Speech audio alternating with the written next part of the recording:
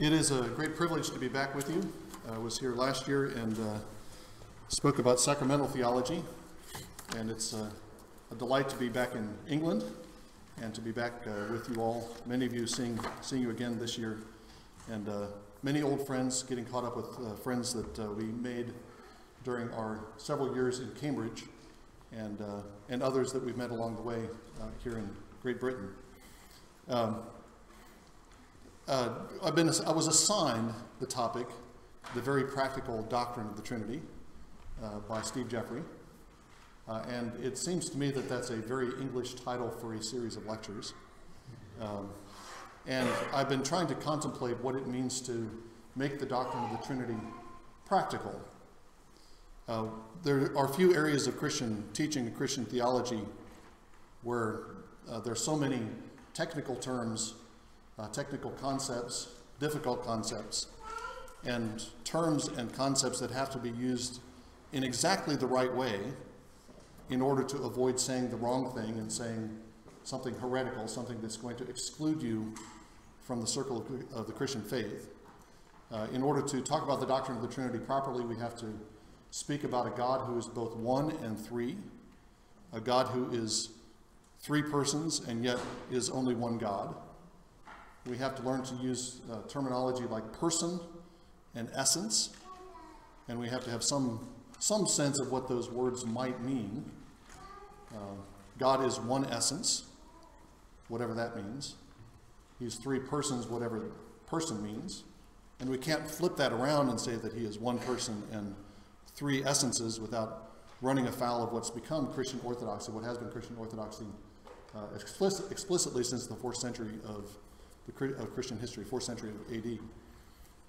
So that's one set of concepts and terms that we have to learn the grammar. We have to speak this rightly in order to avoid saying something that's going to be misleading, something that leads into either a Unitarian view that God is only one without the diversification of three, or that God is somehow a community of diverse individuals, a Father, Son, and Spirit that are not that don't constitute one God. We have to talk about these philosophical concepts in order to talk about the Trinity. We have to talk about God as he is in himself, and God as he reveals himself.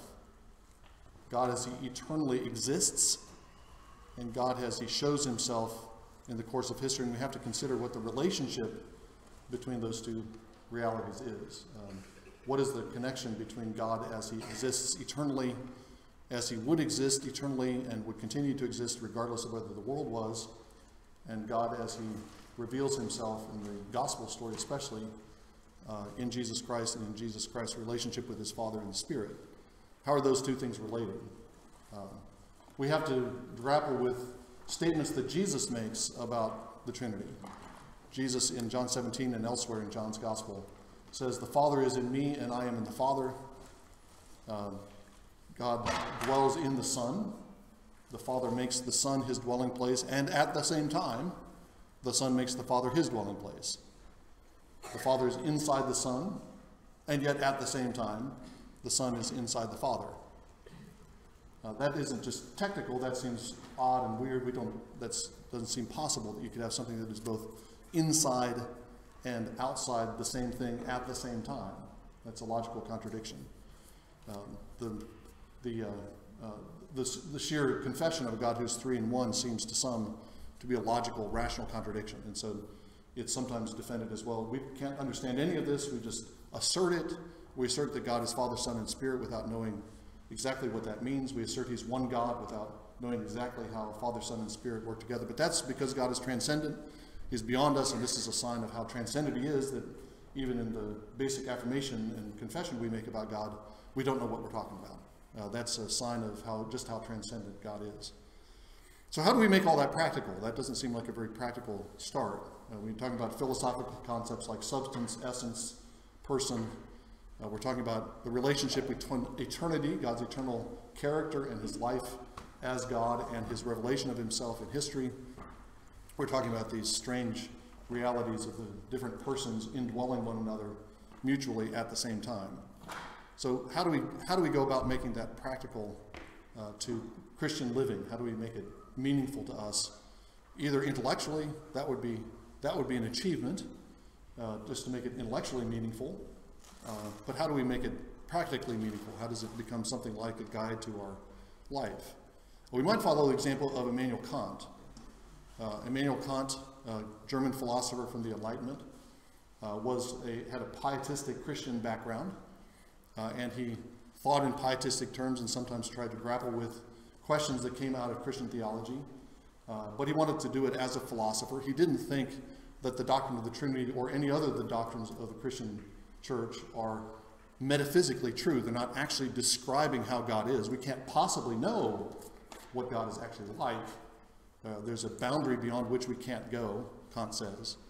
And if we say that God is Father, Son, and Spirit, that God is three in one, and that's actually a true statement about God as he is in himself, we're going beyond the limits of human knowledge. So we can't actually know that. And yet the doctrine of the Trinity, he said, does have practical value. In fact, that's the only value it has. As a dogma, it has no practical value. It's intellectually meaningless, but it does have practical value, provided we translate it into practical terms and kind of give up the dogma. So we don't say God is Father, Son, and Spirit as a statement about God. We say Father, Son, and Spirit as a statement kind of about us and about how we live. So we abandoned the dogma in order to make the doctrine practical. It's not the doctrine being practical anymore, it's just the doctrine being translated or allegorized into practical terms. We say God is Father because we affirm that whatever there is that's beyond that horizon, beyond that boundary that we can actually know is love. And to say that God is Father is to say that he's love.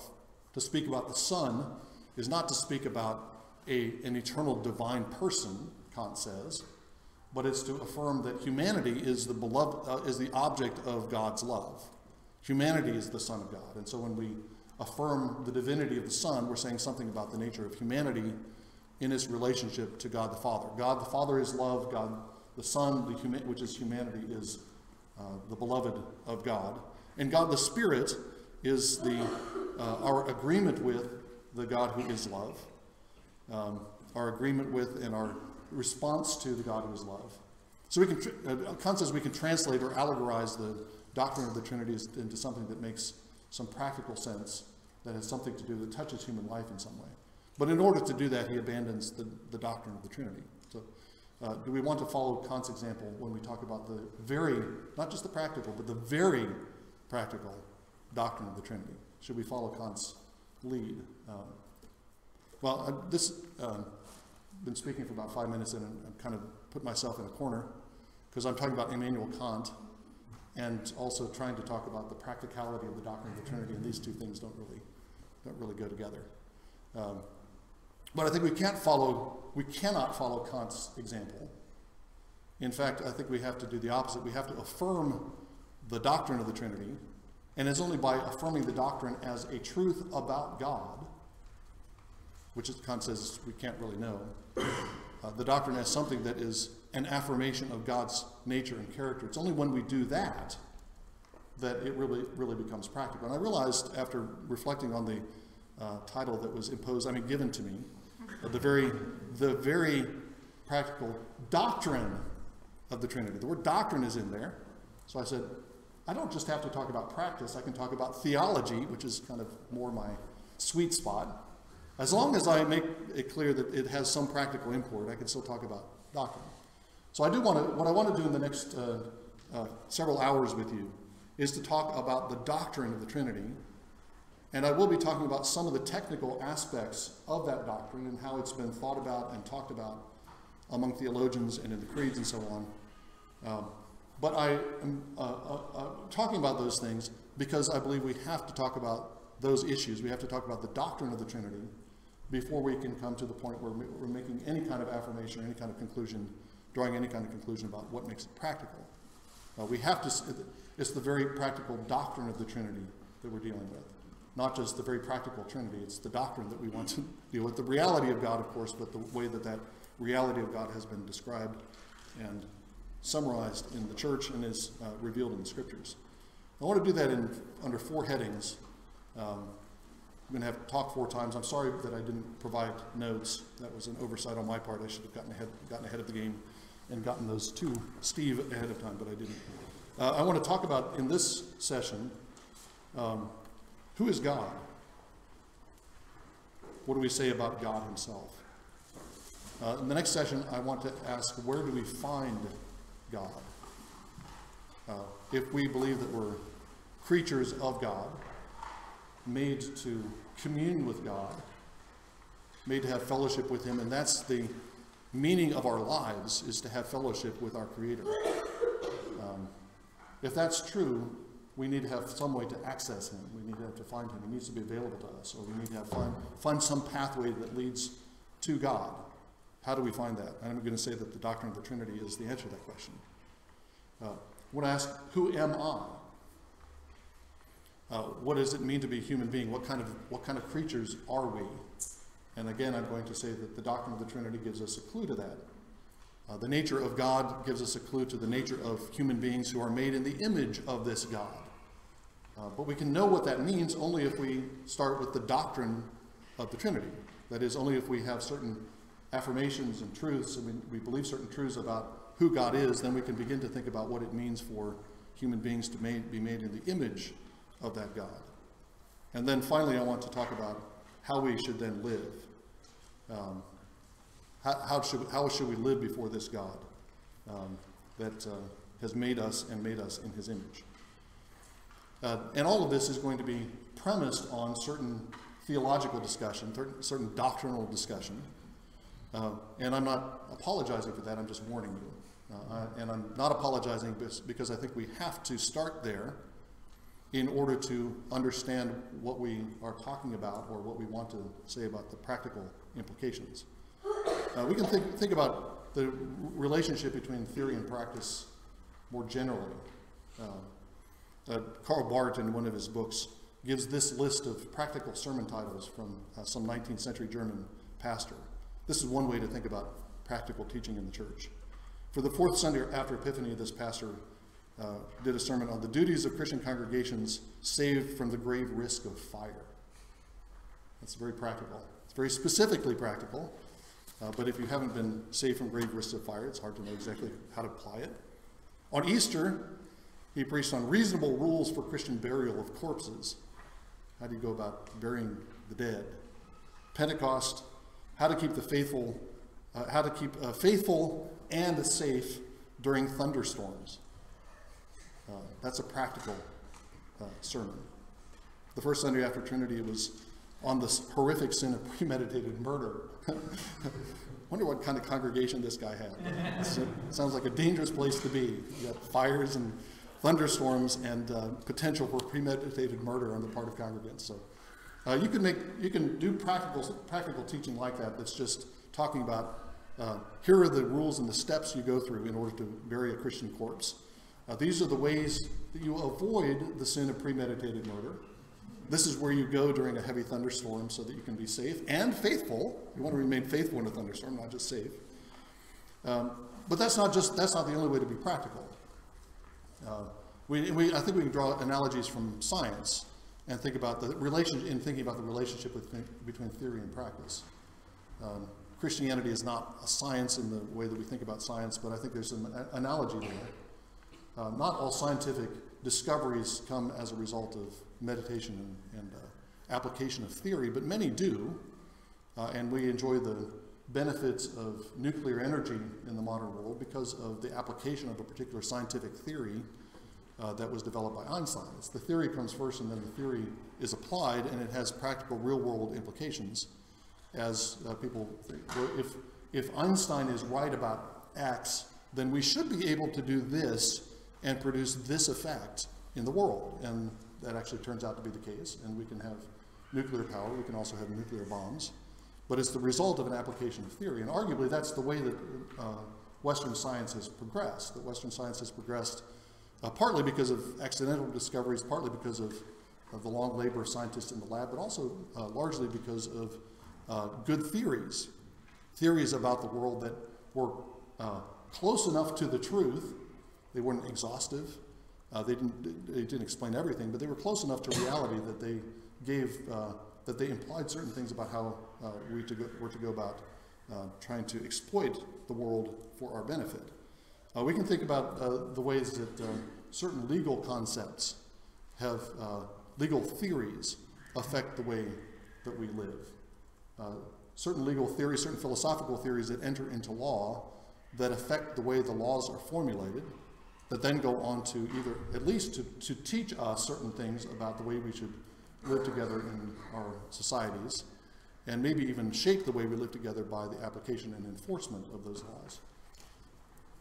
I wrote a column this past week on what's known as dignity jurisprudence and the use of the term dignity particularly in American law, but it's become an important concept in international law. Dignity is a right to be respected for the autonomous choices that you make, right to be respected for the particular character that you have. In America, this has been used as a basis for, it was the basis for the same-sex marriage decision last summer in the United States.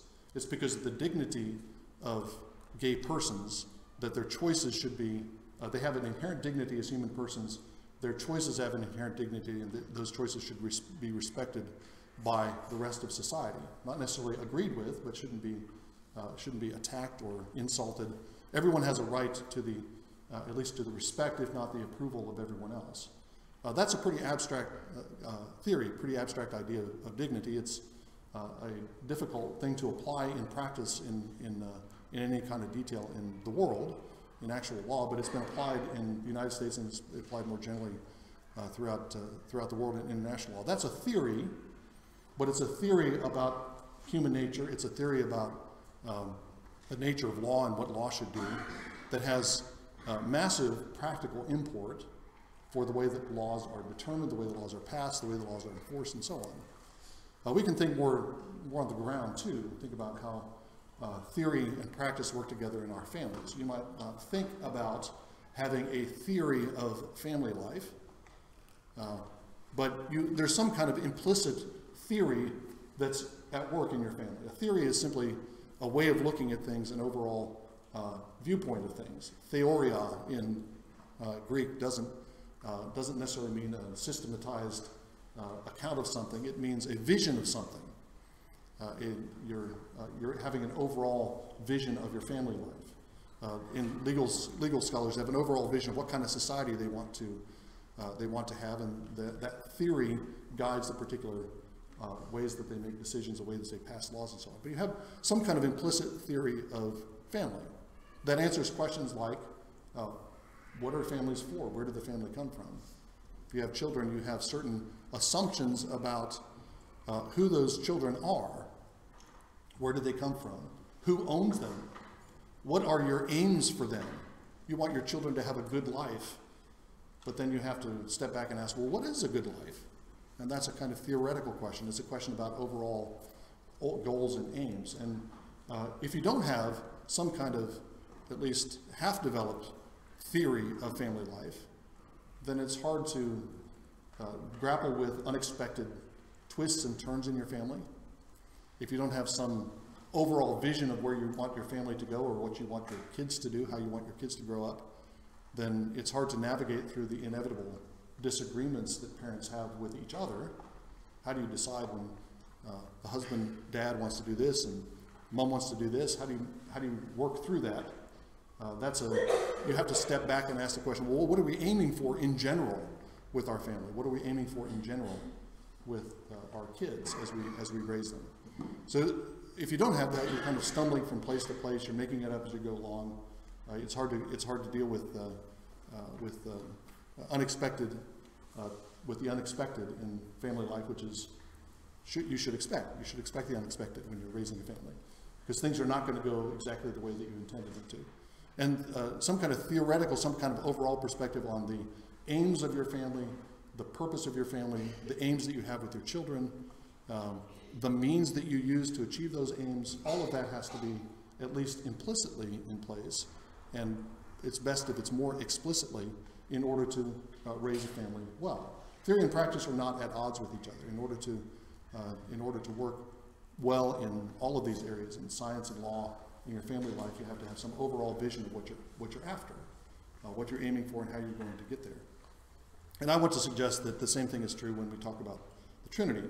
The Trinity is a kind of doctrine in general, is a kind of theory. The doctrine of the Trinity is a kind of theory about God.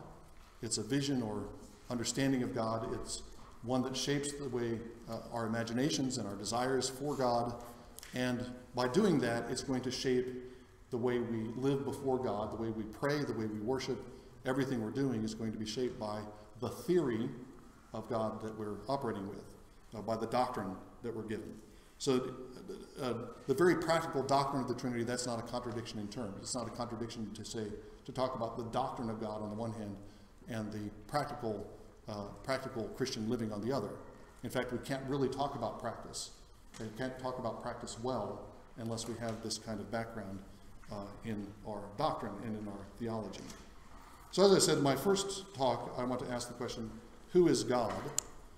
And I want to make the point, among other things, that contrary to the way the doctrine of the Trinity is sometimes presented, the Trinity is not just a numbers game. It looks like a numbers game. How many gods do you worship? I worship one God. Who is that one God that you worship? Father, Son, and Spirit. Well, that sounds like three. Well, no, it's not three, it's one. But it is also three. It sounds like just you're playing with numbers. And it looks like it's just not just a numbers game, but it looks like a not very fair numbers game. It doesn't look like a normal kind of numbers game. But that's not the issue, really. The issue is not about the numbers, the 1 and the 3. The issue is about what kind of God it is that we confess, believe in, trust, worship, pray to, and obey. It's not just about 3 and 1. It's about what kind of God this God who is Father, Son, and Spirit is.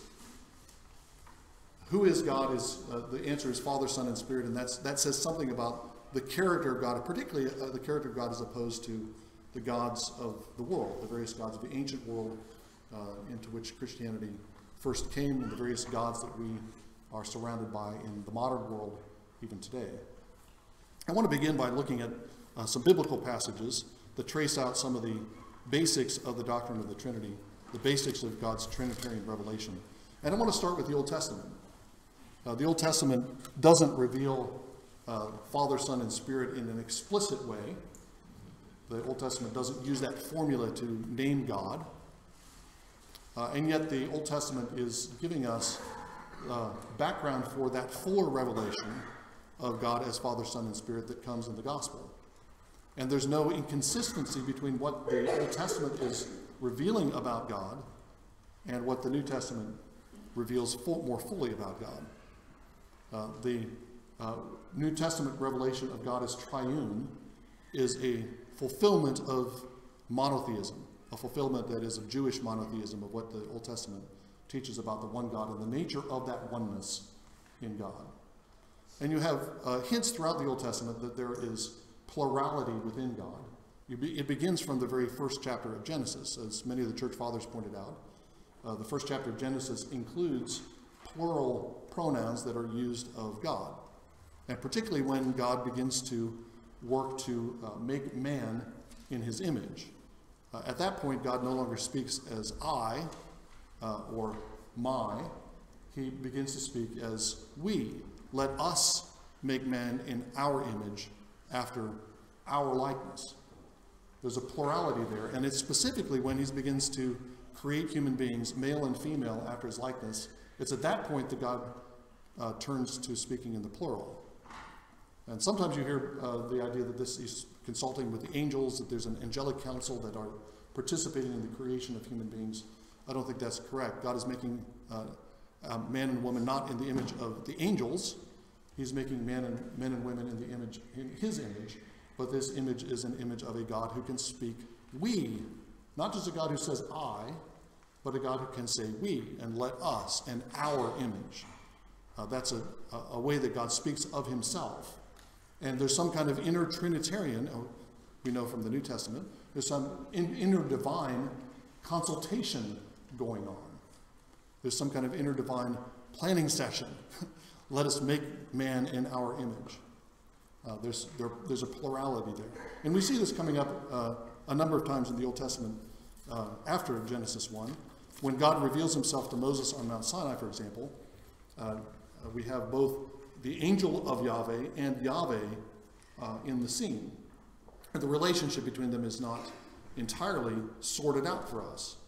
And this is, again, a critical moment in the history of God's revelation of himself. He reveals himself in the creation. He reveals himself as a plural, as we, as us, in his creation of human beings. And now when God begins to initiate the process of the Exodus, and when he sends Moses back to Egypt in order to call on Pharaoh to let Israel go, he reveals himself and his name, and he does that in a context where his plurality is revealed. Now this is Exodus 3. I'll read a few verses of it. Exodus 3, beginning in verse 1, it says, Moses was pasturing the flock of Jethro, his father-in-law, the priest of Midian, and he led the flock to the west side of the wilderness and came to Horeb, the mount of God. And the angel of Yahweh appeared to him in a blazing fire in the midst from a bush. And he looked, and behold, the bush was burning with fire, yet the bush was not consumed. So Moses said, I must turn aside and see this marvelous sight, why the bush is not burned up. When Yahweh saw that he turned aside, God called to him from the midst of the bush and said, Moses, Moses, and he said, Here I am. He said, Do not come near, remove your sandals from your feet, for the place on which you're standing is holy ground. And then he tells Moses what he's there to do. He's going to send Moses back in order to deliver Israel from Egypt. But notice the interplay of the different names for whoever it is in the burning bush. Who's in the burning bush? Well, verse 2 says the angel of Yahweh is in the blazing fire of the bush. The angel of Yahweh is the person in there. But then verse 4 says, after Moses turns aside to look at it, it's Yahweh who's there. When Yahweh sees that Moses turns aside to look, then it's Elohim, calls to him from the midst of the bush. Are these all different titles of the same person? That's a possibility. Are these titles of different persons or beings or entities somehow within Yahweh?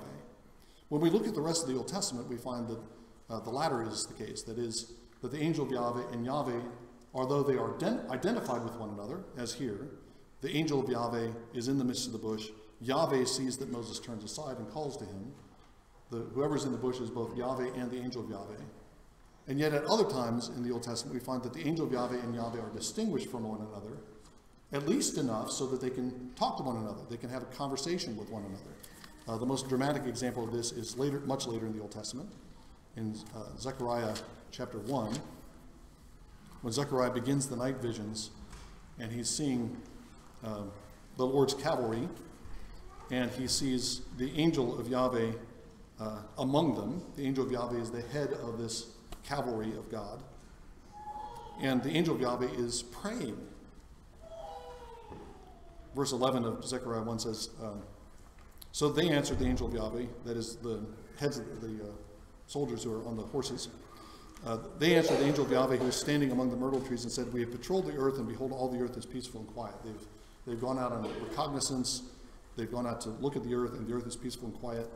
That seems like it should be good news, but it's not for the angel of Yahweh. So the angel of Yahweh said, Yahweh of hosts, how long will you have no compassion for Jerusalem and for the cities of Judah, which have been indignant these 70 years? And Yahweh answered the angel who was speaking with him with gracious words, with comforting words.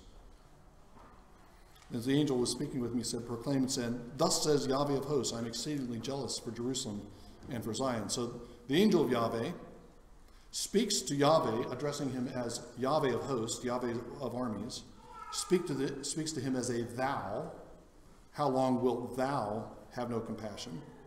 Yahweh answers the angel of Yahweh, and then the angel of Yahweh delivers a message that he got from Yahweh of hosts to Israel, a comforting message that the Lord is zealous for Jerusalem and Zion, that he's jealous for the city and the people of God. The peacefulness of the world is not good news, because the peacefulness of the world is, it's a world in which Israel is still downtrodden, still in exile. They're out of exile, but they're still downtrodden and they need to be revived. The world isn't as it should be, so peacefulness is not a good thing at this point. Things need to be disrupted, and the angel of Yahweh knows that, and he prays a lament to Yahweh. So in one passage we have Yahweh and the angel of Yahweh both inside the bush, those two names speaking of some entity, maybe a plural entity within the bush. It's hard to tell. But then when we see this open up in Zechariah 1, we see that the angel of Yahweh and Yahweh are distinguished from one another, such that the angel of Yahweh and Yahweh can speak back and forth to each other. The angel can speak to Yahweh and call him you, thou. The Lord, the Yahweh, can speak to the angel and give him words which the angel then passes on. We can reflect a little further on this by thinking about just the nature of and what it means to be an angel in the Bible. An angel is a messenger. Sometimes the word is used for a human messenger. In Hebrew, the word is malach. That's the title of the last book of our Old Testament. Malachi is my messenger or my angel. And in the context of Malachi, the messenger is a human messenger, a prophet. Malach can also mean a spiritual messenger. The Lord sends out his malachim throughout the world, and they bring messages. The malach of Yahweh, that is the angel of Yahweh, is a particular angel who's the head of the angels and is identified with Yahweh and yet is also sent by Yahweh. So when we put all these pieces together in the Old Testament, what we have is a God who is a we, a God who can say, let us, and who makes humanity in the image of this God who can say, let us. It's a God who is somehow both Yahweh and the angel of Yahweh, and yet those are distinct. A God who is Yahweh, the sending God, and also the angel of Yahweh, who is the sent God. And once we start talking in those terms, of a God who sends and a God who is sent, of a God who speaks and then a God who delivers the message that was spoken, we're very much in the world of John 1. In the beginning was the Word, and the Word was with God, and the Word was God. The same Word that was with God and was God from the beginning has come into our world and taken on human flesh, and we have seen his glory, as of the only begotten of the Father, full of grace and truth. There's a sending God who speaks a word. There is the word that is spoken, which is a distinct person, the messenger of God. Already in the Old Testament, we have this fairly rich revelation of a relation, not just relationality and plurality within God, but a certain kind of relation. A God who sends and a God who is sent. A God who has a message and a God who delivers the message.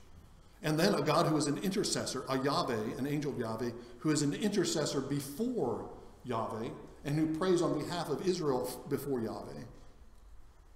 An angel of Yahweh who is a mediator and prays prayers of laments for the sake of the people. Okay. Again, we're already very much in the realm of the gospel story when we think in these terms. But I think that the Old Testament is not just showing us and preparing us for the full revelation of the Trinity in the New Testament in those particular ways. We can look at particular passages and we can see that the Old Testament is fulfilled in the full revelation of Father, Son, and Spirit. But I think we can look in broader terms and see the same kind of pattern. That the Old Testament is setting up for the full revelation. It's the background for the full revelation of God as Father, Son, and Spirit in the New Testament. And let me highlight two things that two ways in which that's the case. The first is that the God of Israel is a God who shows himself by his interventions in human history. God shows himself and identifies himself by events that his actions in human history. This way of thinking about God is quite different from the standard way of thinking about God that you have in much ancient paganism and much ancient Greco-Roman paganism we can think of in the early centuries of the Christian church. Ancient pagan gods were gods who were distant from the world, distant from time. Sometimes they're involved in time. You have the Olympian gods that get involved in the battles of the Trojan War, for example. But those Olympian gods who get involved in the battles of the Trojan War are they're guiding things, and they're making sure that this arrow is deflected and this person is protected and this person is not protected. They're intervening here and there. But they're really not, they're not deeply involved in the action. Nothing is at risk, certainly. They're immortals. They don't have any, they might get wounded in the course of the battle, as some goddesses and gods do in the course of the Trojan War. But they're really immune from the changes of time and space. And then if you think of the philosophical gods of later Greek and Roman thought, these gods are defined by being timelessly changeless, being unmoved movers, being detached from the world and immune from time and not having contact with time, not having contact with our world. That's what defines them as divine. But then Israel comes along and says, our God is not just a God who intervenes, but then a God who intervenes and then identifies himself by reference to those interventions. And he begins to talk about himself as, I am, not just the existing one, but I am the God of Abraham, Isaac, and Jacob. A God who identifies himself with particular people to whom he's revealed himself. The first commandment in the law, the first commandments of the Ten Commandments. I am the Lord your God, you shall have no other gods before me. I am the Lord your God who brought you out of the land of Egypt, out of the house of bondage. What God is it that we worship? It's a God, we don't define him by these kind of abstract attributes in the first commandment. We define him by this event. He's intervened in human history. He's intervened in the history of Israel to fulfill his promise to Israel, to bring them out of Egypt, to bring them to Sinai, ultimately to bring them into the land. And then he says, that's the God I am. You want to know who I am? It's the God who's done that. And the thing that he's done is something that you can identify, something you can date, something you could have seen, witnessed, if you had been in Egypt at the time. That's the God I am. I'm the God who did that. And again, the setting up for the fuller revelation of the nature of God and the character of God in the New Testament, because the same thing is true in the New Testament. God identifies himself as the God who did that. What is the that he does in the New Testament? The God who sent his Son to become flesh. The God who raised his Son from the dead. That's the God who is proclaimed in the gospel story. That's the God who is proclaimed by the apostles. It's a God who intervenes in history, who commits himself to history, and so intervenes in history that he can identify himself as the God who did those things in human history.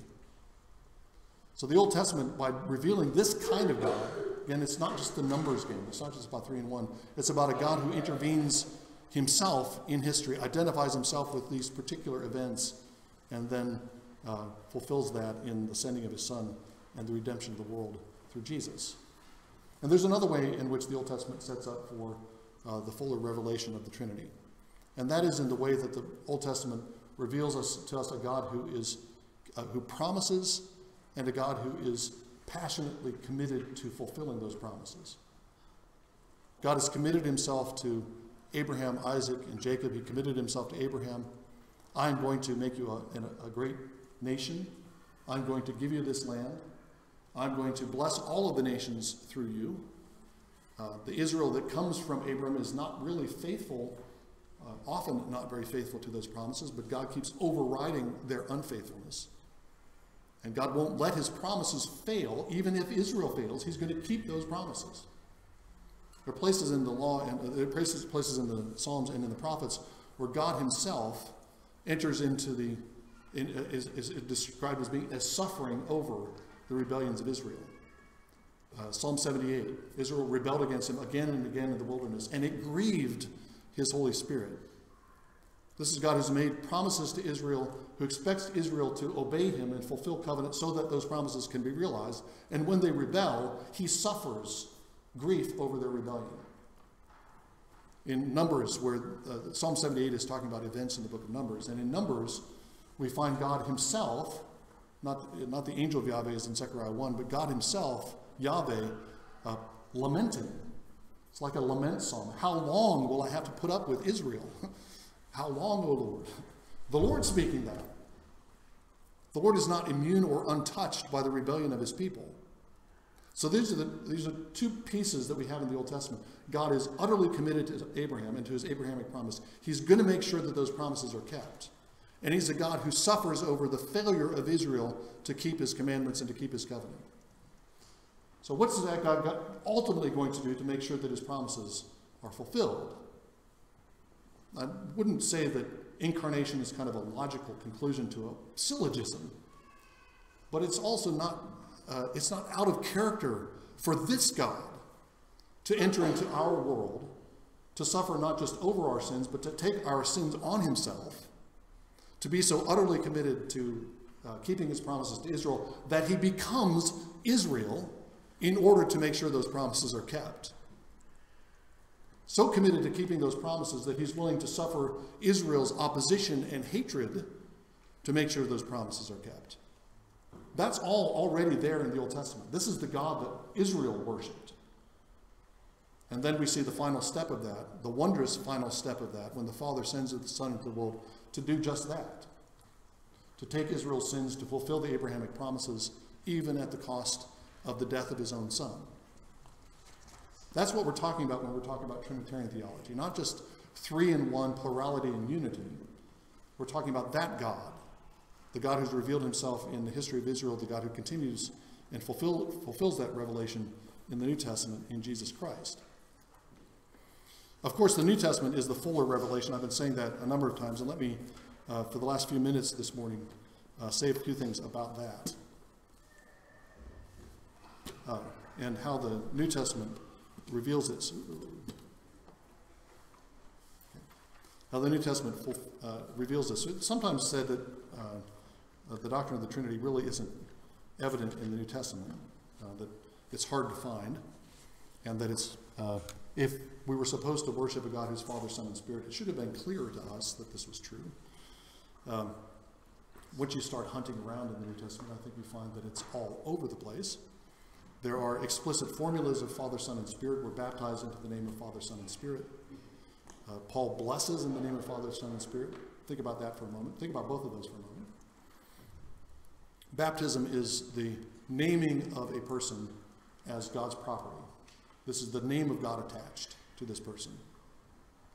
In the Old Testament, that happened too. The name was attached to Israel, and Israel was supposed to bear that name with honor. They were not supposed to bear that name lightly. And now in the New Covenant, we're also supposed to attach the name, impose the name on people. People who, well, Father, Son, and Spirit must be the name of Yahweh, the new name of Yahweh, the fully revealed name of Yahweh. We have the same kind of logic here. God's placed his name on Israel. Israel is supposed to live in terms of that name. Now God places his name on Israel, on a new Israel in baptism. So the name Father, Son, and Spirit is just an unpacking of the name Yahweh. Or think about what it means to bless. Bless in the name of the Lord. The Lord bless you and keep you. The Lord make his face to shine upon you, be gracious unto you. The Lord lift up his countenance upon you and give you peace. That's the blessing of Aaron in number 6. It's a blessing in the name of Yahweh. That's one of the ways that Yahweh's name is imposed and placed on his people in blessing. And then Paul comes along, a Jew who knows the Aaronic blessing. I think I said Abrahamic. I meant Aaronic blessing in number 6. He knows the Aaronic blessing in number 6. He knows that blessing is only in the name of God, the God of Israel. But he says, may you be blessed in the name of God the Father and of the Son and the Holy Spirit. He's naming the God of Israel, but he's naming the God of Israel as Father, Son, and Spirit. So you have those kind of explicit formulas in the New Testament. I think you could probably find on every other page of the New Testament some indication that Jesus is Yahweh incarnate. We go to John 1, the Word was with God and the Word was God as a proof text. Sometimes we go to Philippians 2 and some other places that explicitly say Jesus is equal to the Father. But every time that the New Testament says Jesus is Kurios, Lord, it's asserting that Jesus is Yahweh. Every time the New Testament says that Jesus is the Savior, it's saying that Jesus is Yahweh. Because any Israelite knows that there is only one Savior, there's only one Lord, there's only one lawgiver, and that's the God of Israel. But now here these Christians come along and they're using these titles that should be reserved for Yahweh, and they're applying to this Jesus. Every time the Christians say that, they're asserting something about Jesus' divine identity. That's not just saying that he's Yahweh's agent to come, or the Lord's agent to come and save us. That's an assertion of his nature. The Spirit is said to sanctify. The Spirit consecrates. And that's an assertion of the divinity of the Spirit. That's something that the Lord does in the Old Testament. When the tabernacle is built, the Lord comes in his glory, and the Lord inhabits the tabernacle, and the tabernacle is consecrated by the glory of God. That's what makes things holy. We read it in Exodus 3. Don't take your shoes from off your feet, take your sandals from off your feet, for the place where you're standing is holy ground. What makes it holy? Well, Yahweh is there. Yahweh consecrates things by his presence. And now in the New Testament, we learn that the Spirit consecrates things by his presence. Therefore, for anyone thinking in Old Testament terms, the Spirit must be Yahweh. It must be the God of Israel in a new, more fully revealed form.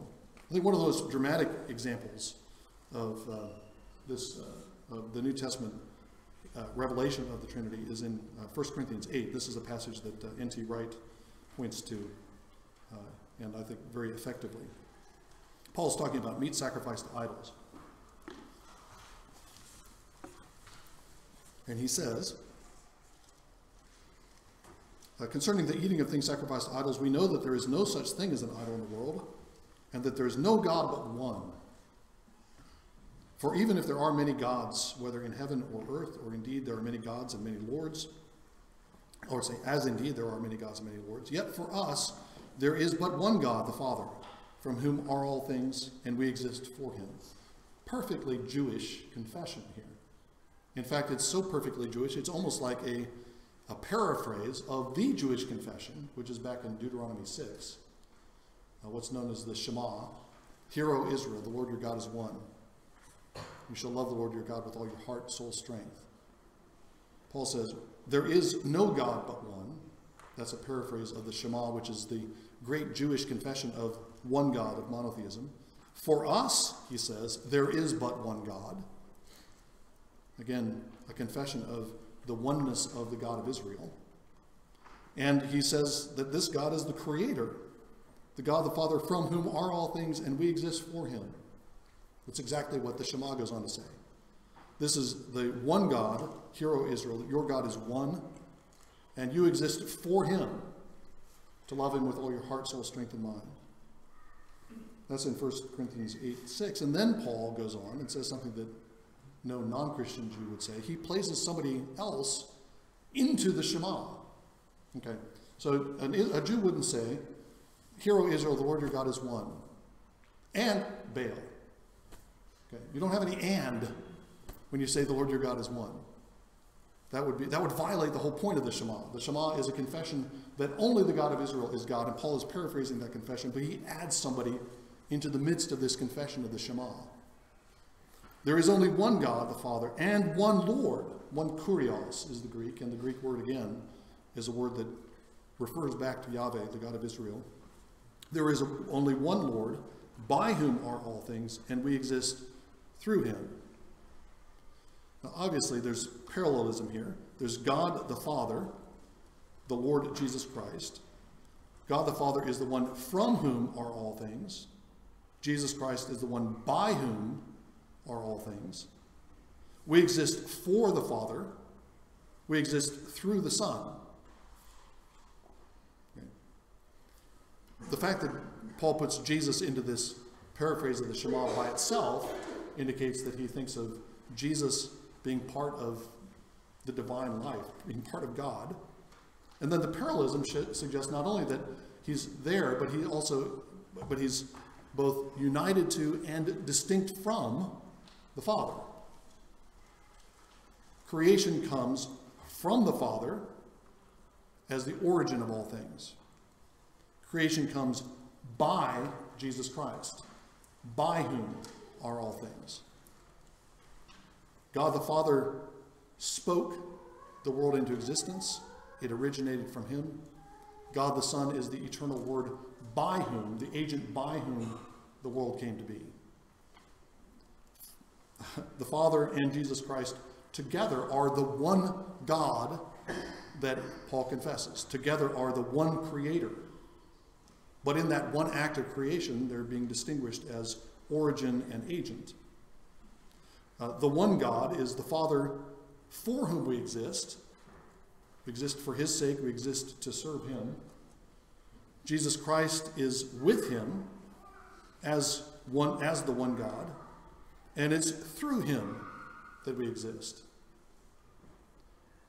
It seems that the Father is the goal toward which we live for him. Jesus is the agent by whom we live. We could put it in terms from John's Gospel. The Father is the destination of our way, and Jesus is the way that leads to that destination. but the way and the destination are both God.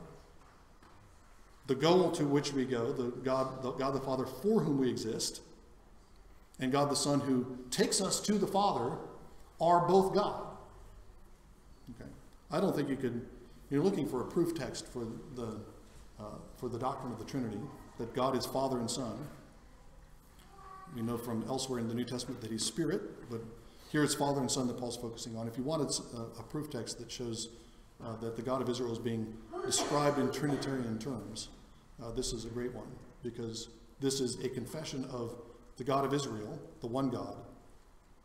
That is a confession of the one God who is Father and the Lord Jesus. We not only have passages like that, I'll close it with just this last comment, but we have in the New Testament the structure of the gospel itself is described in Trinitarian terms. God is the God of the gospel. The Trinity is a way of summarizing the gospel story. The triune God is the God revealed in the gospel.